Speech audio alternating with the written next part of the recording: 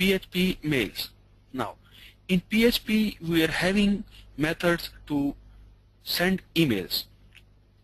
We can send either HTML emails, or we can send plain text emails, or we can send emails with attachments. So here are bit settings that we can do in order to send the emails. First of all, for Windows, if you see PHP ini file, let me show you PHP ini file. This is the PHP ini file. Here let's find SMTP. So here you can see mail function. Under the mail function, this SMTP is given. It is by default localhost. So we can change it to SMTP server that we are going to use to send emails, because emails are basically sent through a particular server.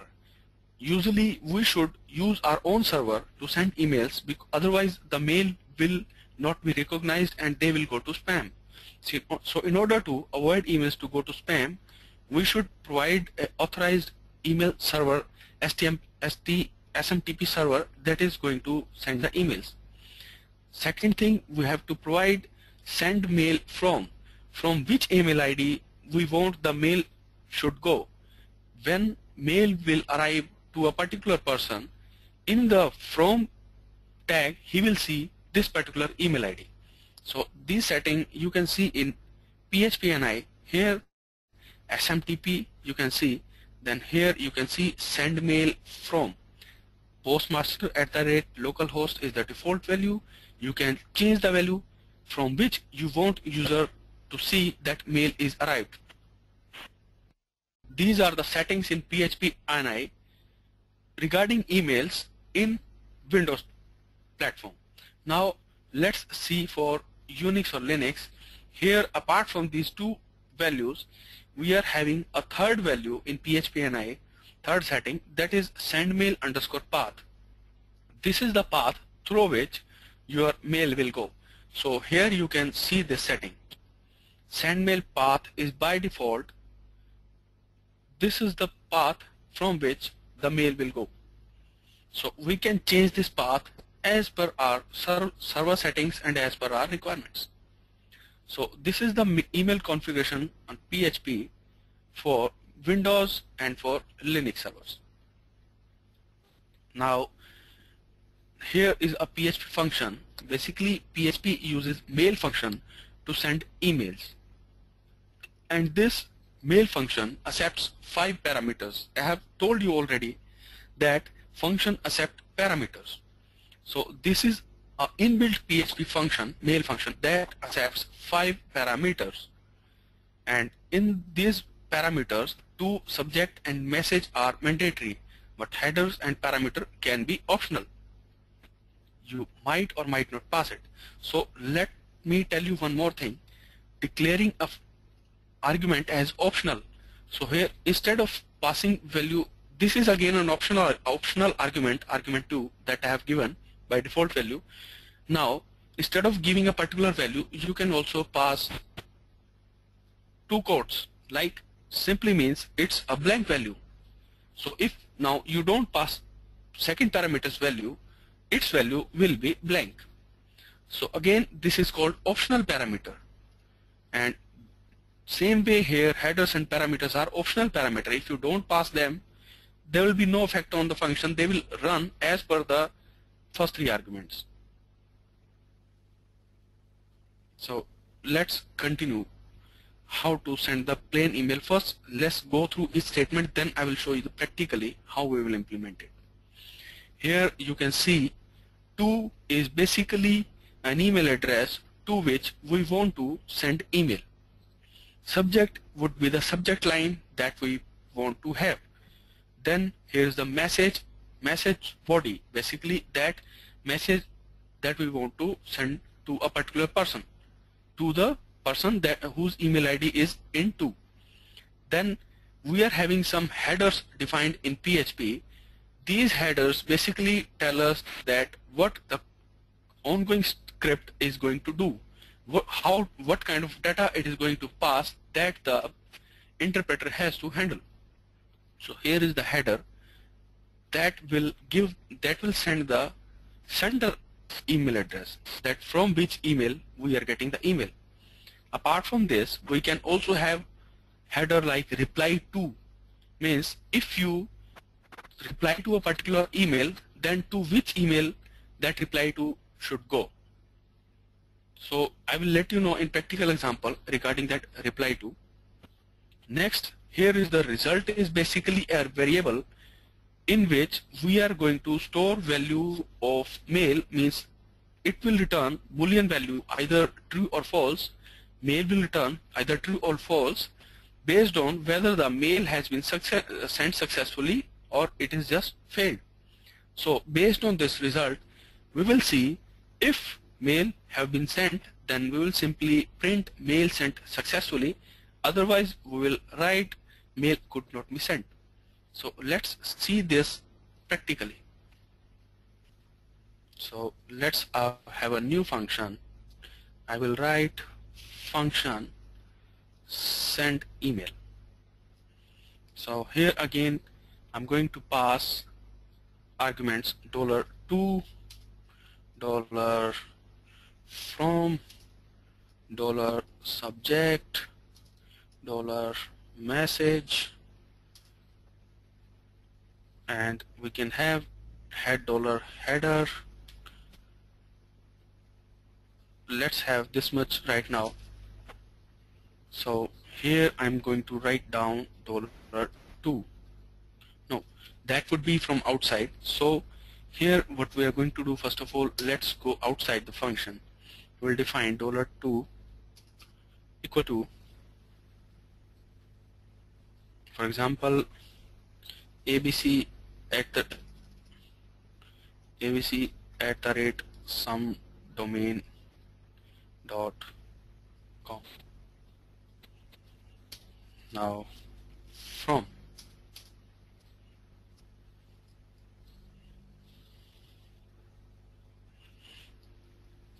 for example, xyz at the rate some domain.com. Then we will be having subject. This is test subject. Now we will be having message.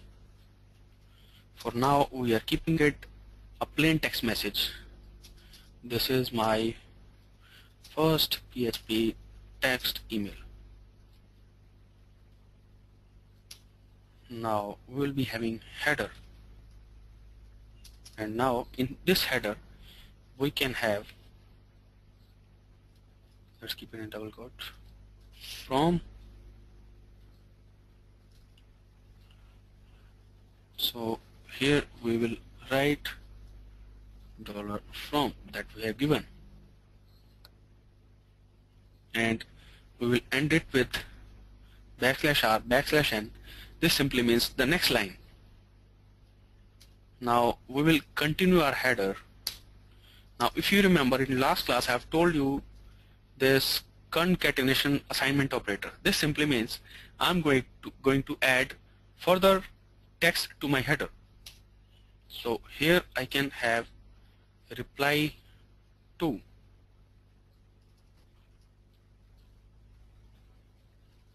means to which email, it can be different.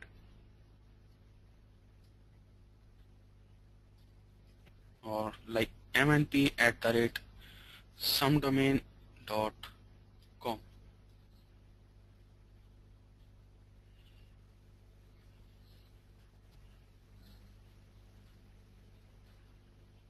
Now based on these values we will simply do a flag value mail sent, in which we will call the mail function, and we will pass the required arguments. First will be $2, then it will be subject,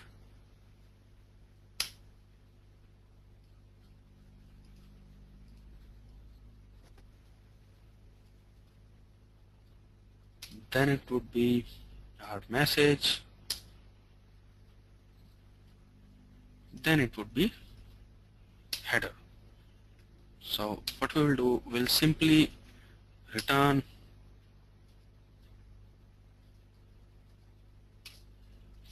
flag mail sent from here.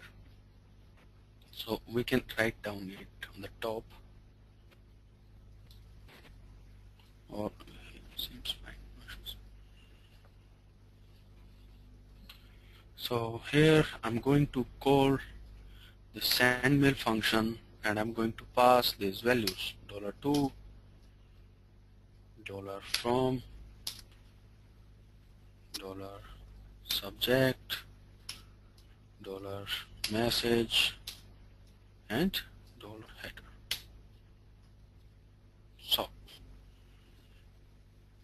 So instead of returning, we can write down the value based on what we get.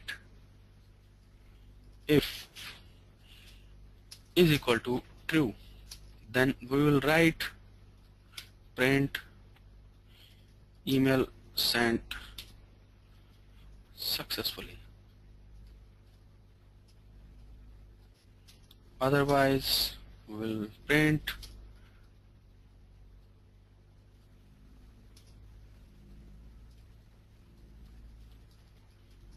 email sending failed. So now let's see what happens. So it says email sent successfully. So this way email will be sent. So this is the way to send text emails. I think it is clear to everybody.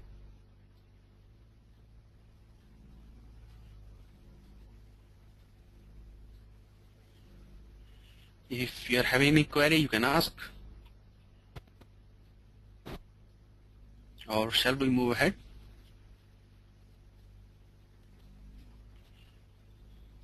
Which text you are asking? Yeah, Varsif, which text you are asking?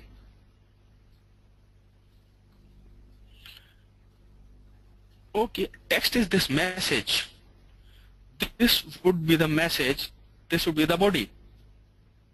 This message would be the body. That message you want to send. This is the text. And this is the subject line. This is the from email. This is the to email. These are the headers that are mandatory headers that we have to send in order to send the email. So these headers are basically the information regarding form and reply to. If you do the reply to that particular email that you get, so this reply to email address will be used. Wasif, is it fine? And everybody else?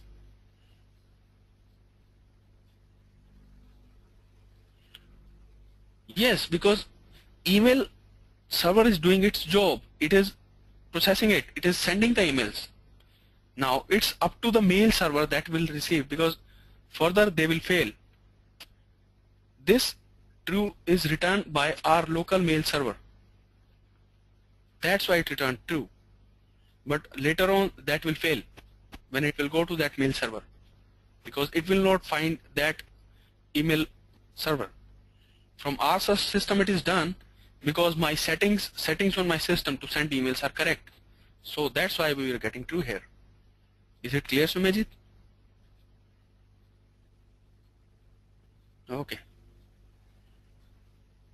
Okay, let's move ahead. This is how to send the plain text email. So this subject, this message is plain text, simple text we have written, plain text we have written. So this is the way to send plain text emails. So now here we can see the example that mail sent successfully message was printed. So receiver of our email we have defined who will receive the email in to.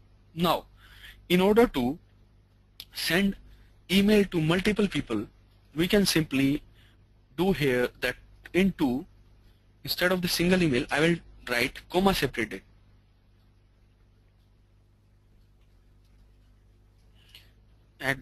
@somedomain.com. So like doing this comma separated thing, we can send email to multiple people.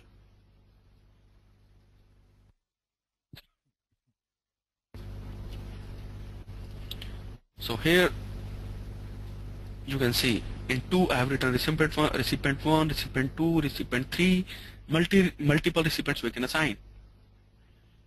So they will get the same email. Now let's move ahead to sending HTML. Till now we have seen sending text emails, normal text emails, plain text emails. Now here you can see if I write down my subject line as that, I've given bold text. So this is a HTML tag. If we simply write down, instead of here we simply write down